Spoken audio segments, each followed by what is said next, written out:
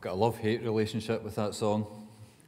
On the one hand, whenever I've had to lead it, when we've not had any instruments and I've had to lead the singing for it, I always get diverted off into Hark the Herald Angels Sing. The tunes start off the same and then divert, and I always get the wrong one. On the other hand, it mentions Royal David, and my ears prick up, and I think, oh, well, here we go. It's funny when you hear your name, isn't it? You can hear your name in a crowded room. There can be talk.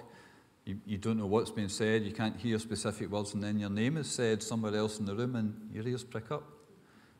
If you're lucky enough that your name's in one of the carols or the hymns that we sing, you get to hear your name. If your name's Mary, for instance, or if your name's Joy, or Grace, or the wee girl we were saying there was Mercy, and she'll hear her name when songs are sung. And likewise, when we invoke the name of Jesus, he hears. He hears his name and he answers. So let's call upon him tonight as we look into his word. Let's pray. Lord Jesus, we come before you and we thank you for this time when we remember your birth and we also remember your death. Because you came to die, you came to give. You came to give your life so that we might have life, because we were dead in sin and had no hope. And so we come with thanksgiving, with joy this evening, and we ask that you'll help us to hear your word, to understand your word, and to respond in gratefulness and in joy. In Jesus' name, amen. Just 8 days till Christmas, or some people say, and I don't like it when people say there's 8 sleeps to Christmas, partly because sometimes I like an afternoon nap, so there might be more than 8 sleeps, and I can't really predict until the days have gone by. But some of you will be planning trips to see family, or maybe having family around to your place for Christmas dinner. You all gather around the table, and I hope you have a lovely time if that's happening. But it's also a dangerous time, isn't it? It's a time when conversations are sparked, and sometimes people say things that other people disagree with. There can be family squabbles. It might be about politics. It might be about a problem in the family. It might be a particular relative. Or sometimes it seems like Uncle Joe's lost his senses as he tries to argue that man never went to the moon, or Elvis didn't really die in 77 and he's still alive somewhere. These kind of things sometimes crop up, and controversies and squabbles and quarrels can be things that happen around the family table at Christmas. Paul knows there are similar controversies and similar squabbles happening in the church at Ephesus, and so he wants to help Timothy deal with them in the best way possible. The first word in our passage tonight was so. Now, I can't pass that by without going backwards, because whenever you hear the word so as part of a passage, it's obviously referring back to what has just been said. So let's remind ourselves what the passage so far has said. All the way through chapter 2, Paul has been telling us about good people of different occupations. He talked about a good soldier, remember? A good soldier endures hardship, fights for the one who enlists him. He talked about a good athlete who trains hard, who follows the rules, who disciplines his body. He talked about a good farmer. A good farmer works hard to bring in the crop and is the first to get to taste it. He talked about a good prisoner. Paul was talking about himself as he referred to the punishment he'd had to endure for the sake of Christ, realizing that he's imprisoned there for Jesus and is imprisoned for the sake of those who believe in Jesus. He calls them the elect. Paul talked about a good worker who studies to show himself approved before God. And he talked about a good vessel. Remember last week Nathan was talking about the various vessels of gold and silver and wood and clay, and how they can be used for honourable use or dishonourable use. And they can be cleaned, they can be cleansed so that they can be then used for honour in the great house.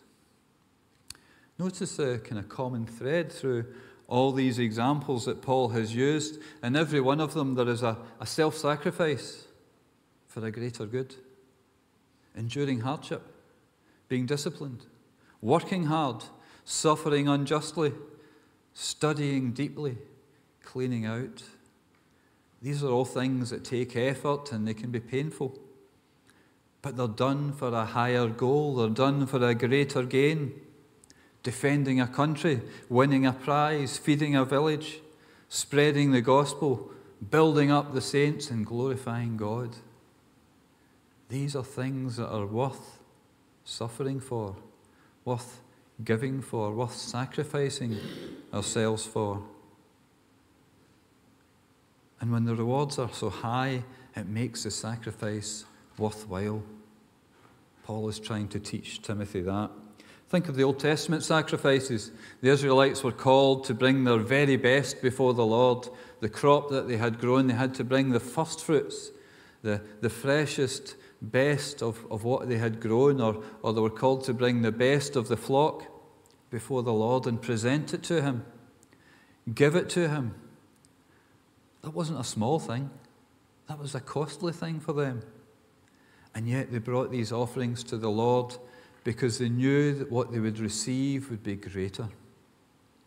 Forgiveness for sin, the guidance and strength of the Holy Spirit, a God who fought their battles for them, a blessing on their nation. These were things that were worth giving your best for, because God could give so much more in return.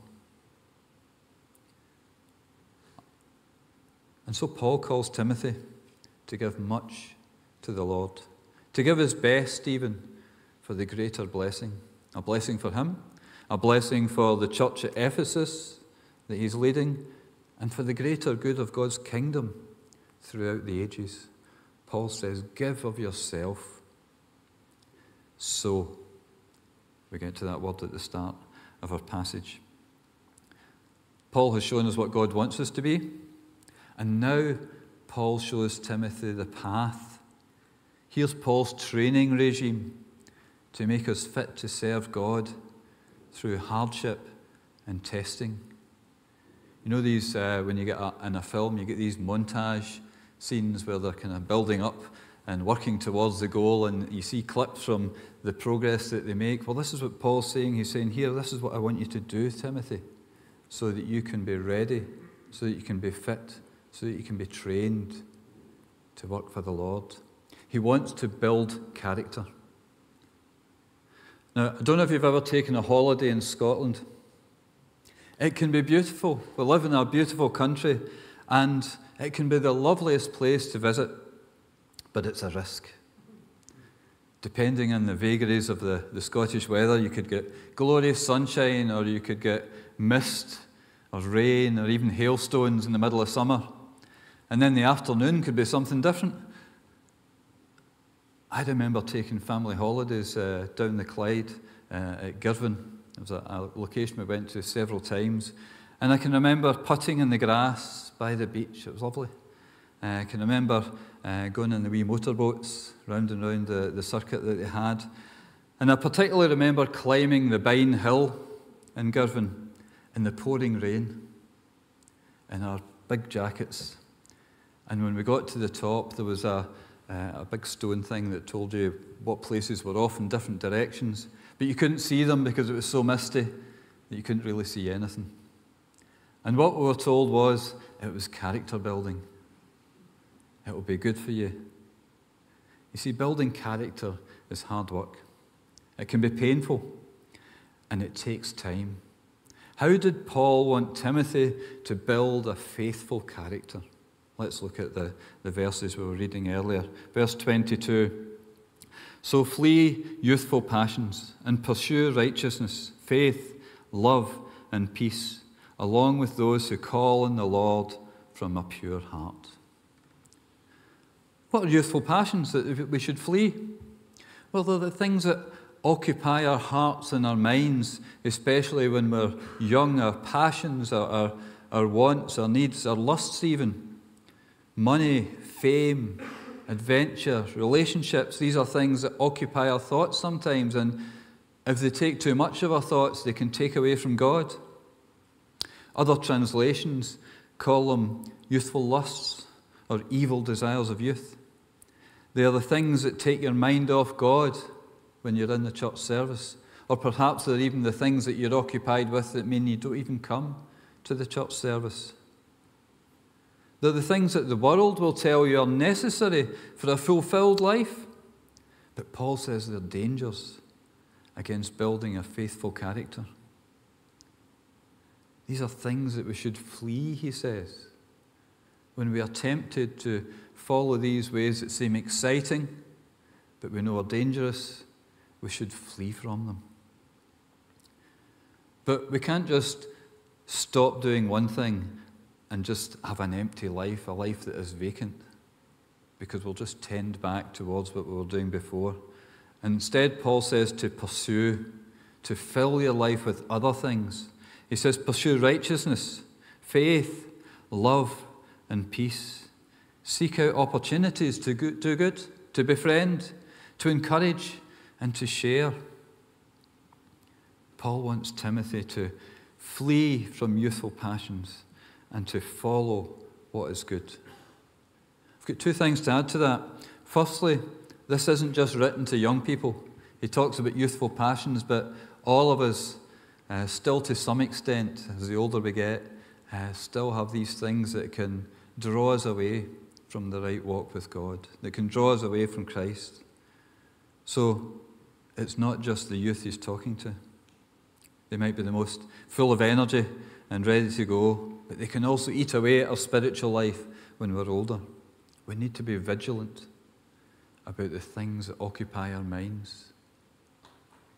And secondly, we're not going through this alone.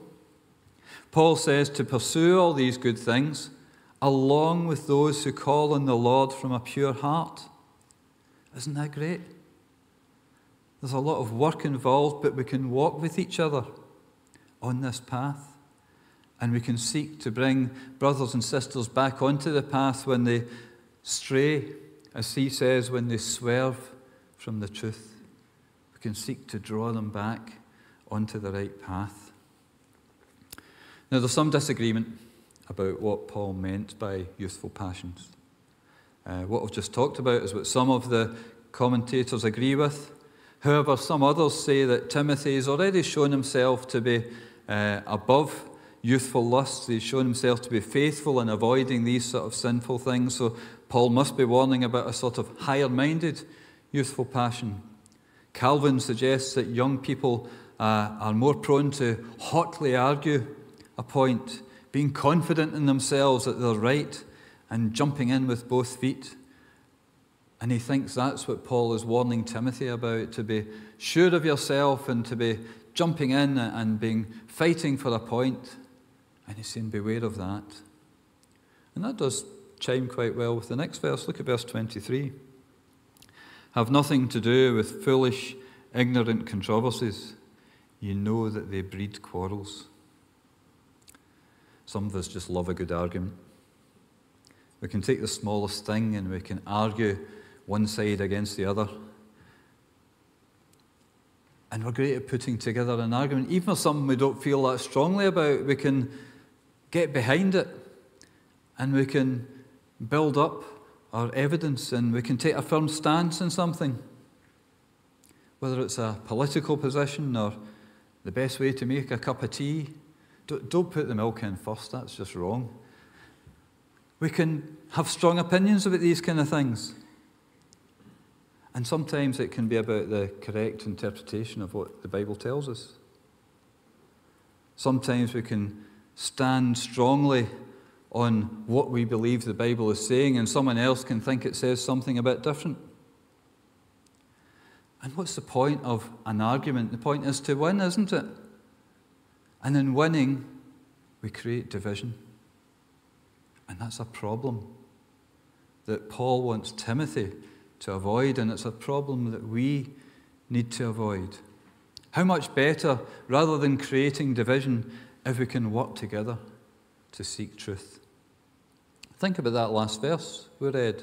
There were different ideas about the phrase youthful passions, weren't there? We could start debating about which interpretation was right. Is it this or is it that? You could take one side and I could take the other, and we could build up our arguments and we could argue our case. And do you know what would happen? The more that we talked about it, the more we argued about it, the more polar we would be. You would be stuck in your position and I would be stuck in mine because we wanted to win. The more entrenched we would become, and the less likely to admit that the other side had a point. We would end up divided on opinion and possibly hurt by each other's verbal attacks. How much better if we work together to study what the Word says and find out what we can learn from the passage from different angles. After all, if some of the great Bible scholars of the past couldn't agree on exactly what it meant, then who are we to be so firm that we're right? And so Paul says, have nothing to do with foolish, ignorant controversies.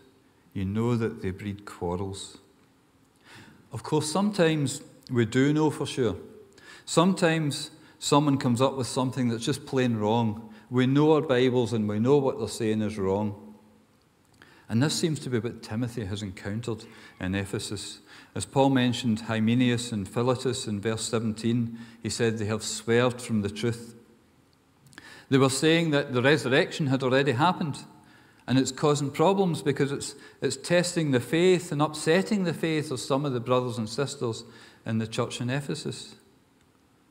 This situation needs addressing because falsehood is spreading. And Paul's suggestion of how it's addressed is surprising. Look at verse 24. And the Lord's servant must not be quarrelsome, but kind to everyone, able to teach, patiently enduring evil, correcting his opponents with gentleness. That's not what I expected to read. I expected Paul to want Timothy to stamp down hard on these wrong thoughts and wrong ideas and dangerous nonsense. And maybe it would eventually come to that if he couldn't change their minds. But what Paul suggests first is that kindness is better than quarrelling. Timothy is to teach and correct, but to do with kindness, patience and gentleness. They aren't usually words that you see when you're talking about arguing a point, are they? Kindness, patience and gentleness. But that's what Paul wants Timothy to have. That's the sort of character he wants to build up in him. And that's actually harder than being forceful and just stepping in and saying this is the truth. How would you even go about it to be kind and bringing someone to the truth? The first clue that we get in here is how Paul refers to patiently enduring the evil. Hear them out. Listen to what the other person is saying carefully. Even though you know they've got falsehood, you know they're wrong, listen to what they're saying. Ask them how they came to that opinion. Find out what scriptures or thought processes led them to this belief. And only once they've fully explained themselves, take them through their error, step by step. That takes skill. That takes knowledge. It requires a solid foundation in the Word of God, but that's what Paul has been urging Timothy from the start of the chapter. Be disciplined, train hard, work hard, study to show yourself approved, and train up others so that they too will be able to gently correct and keep their brothers and sisters from swerving from the truth. Look at verse 1 of the chapter.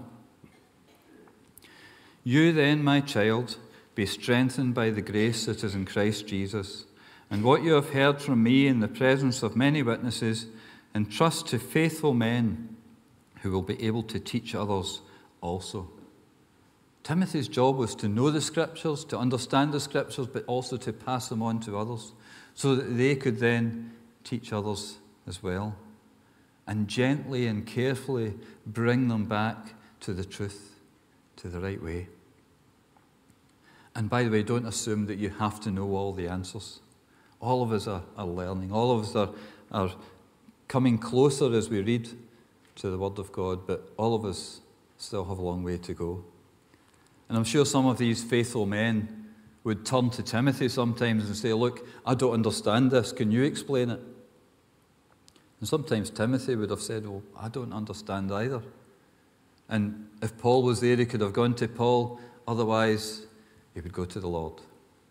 And sometimes we just need to go to the Lord and say, Lord, I don't understand what you're saying here. Help me to understand. Show me your truth.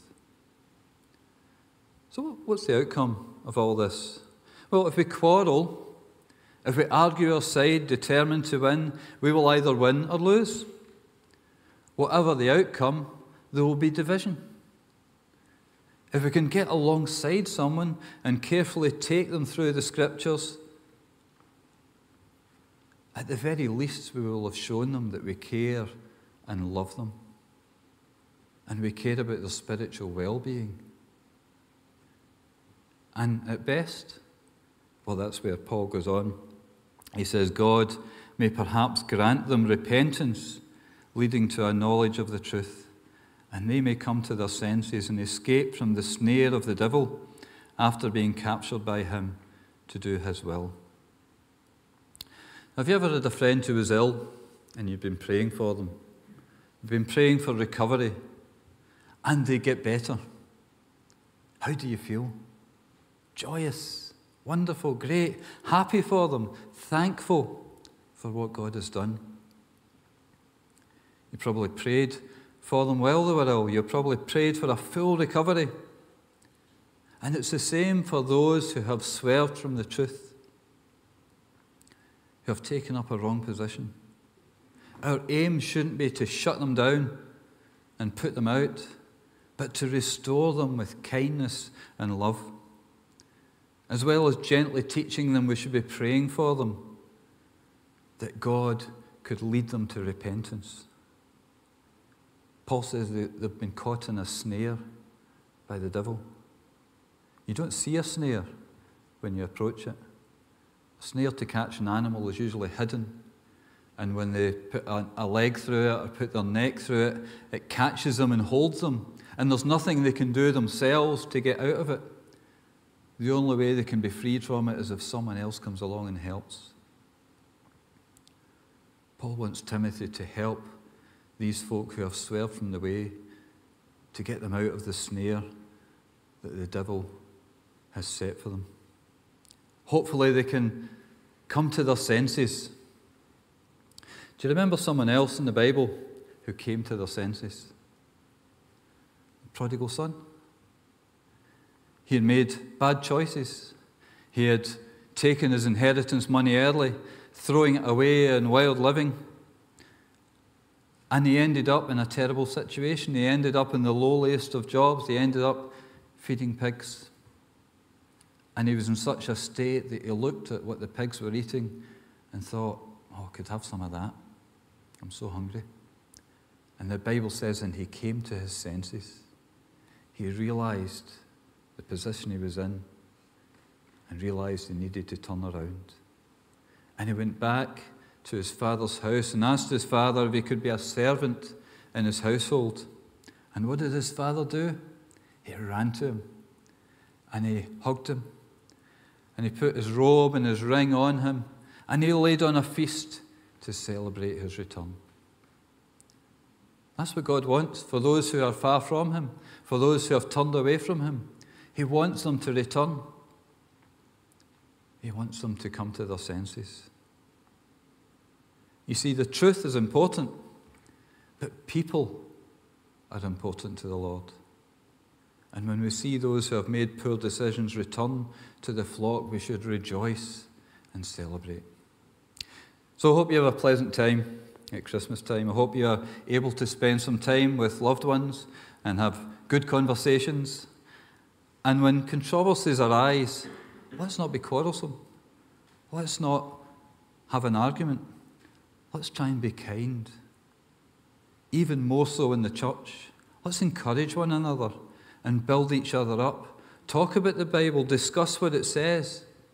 As Paul says in verse 1, let us be strengthened by the grace that is in Christ Jesus and learn together. Let's pray. Father, we thank you for your word. We thank you for your truth. We thank you so much that you love the people that you created. We thank you that when we stray from you, your desire is to seek us out and to bring us back. Lord, help us to love one another, to see where people have swerved from the truth, and to gently, carefully seek to bring them back, looking to you to reach out to them and to free them from the snare of the devil. Father, help us to love one another, encourage one another, and build each other up. In Jesus' name, amen.